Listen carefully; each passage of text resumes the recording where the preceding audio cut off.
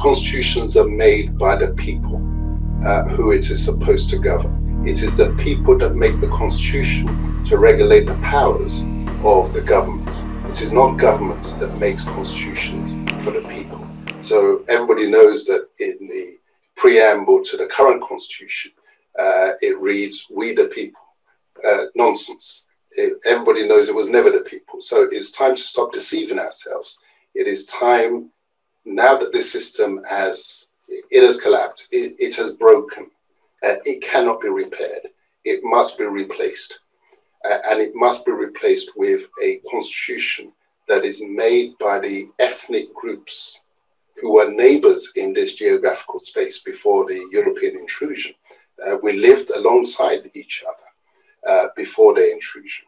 It must be made by those people. Each and every one of them must see themselves in that new constitutional arrangement.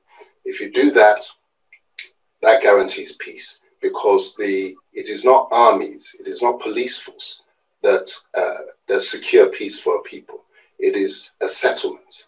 When you get that constitutional settlement, there will be peace. When you get peace, there will be progress. When you get progress, there will be development. And then there will be satisfaction and joy amongst the people. Right now, we have a false narrative and a false existence. It is not ours. We must reject it. In that case, now let's look at without a constitution, and then you mention we the people.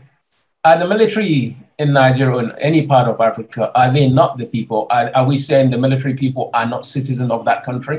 Yeah, they're not the people. And I have to question, in actual fact, whether they are on our side, our military.